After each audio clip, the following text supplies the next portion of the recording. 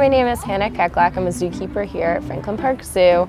Whenever people meet me, they're always like, what does a zookeeper do? For lack of a better term, I tell them, imagine you have a ton of different pets.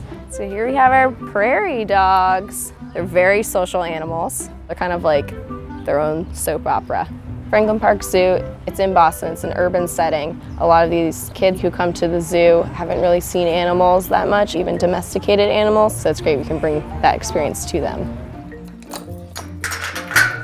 Sage here is 34 years old. That is remarkable for a horse. His personality is one of our favorites here at Children's Zoo. It's a very strong personality. Yeah, you saying hi? So I work with mostly domesticated animals. That includes our big cow, Roomba, 2 Poitou donkeys, 2 guinea hogs, a bunch of goats, chickens. So you have to take care of them, feed their enclosures, feed them, clean their enclosures, but then you're also training them. Hi! So this is the goad that we use. So if I tap on his shoulder, that means turn right. If I tap him on the top of his neck, it means turn left. Yeah, you're a good boy. Training is for medical purposes. You know, they also get scared and get stressed out with doctor visits, so you kind of want to make it like a fun experience. You want it to be voluntary for the animal. So it's all up to her if she wants to train or not.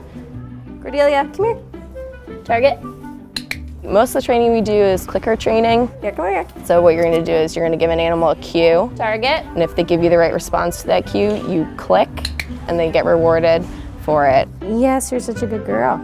It's one of the most satisfying experiences because you see the direct result of your work with the animals. It's a job that I still want to come to even when I'm like deathly ill. Hi.